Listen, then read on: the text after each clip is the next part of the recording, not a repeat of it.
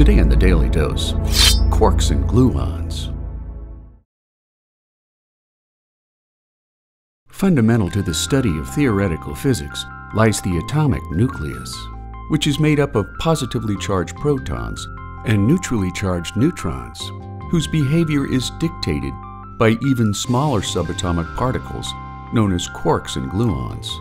which are mostly indivisible from one another and cannot be broken down into smaller components.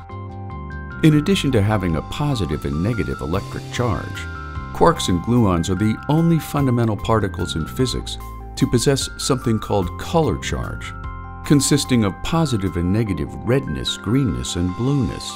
which, just to make things more difficult to understand, are just naming conventions that lack anything to do with visible colors. Of the four fundamental forces known to theoretical physics today, including gravity, electromagnetism, and weak nuclear force, the most powerful of the four is known as strong force, which is the force that connects the positive and negative nature of color charges, resulting in the creation of atomic nuclei. Because strong force is so much more powerful than the other three fundamental forces, physicists struggled for years to devise a way to separate quarks from gluons. The feat has since been achieved by the creation of a state of matter known as quark-gluon plasma, which occurs when the density and temperature of matter becomes so high that protons and neutrons melt down into a plasmic soup of quarks and gluons.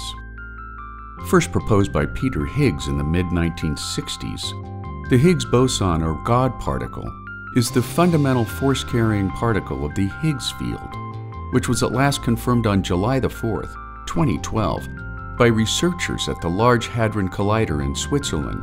the most powerful particle accelerator in the world.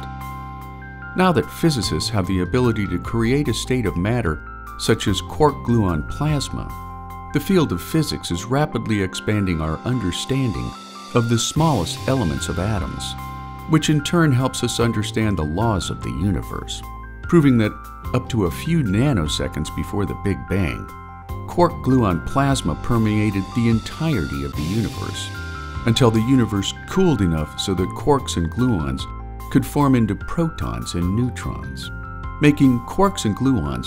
the fundamental building blocks of both life itself and the physical world. And there you have it,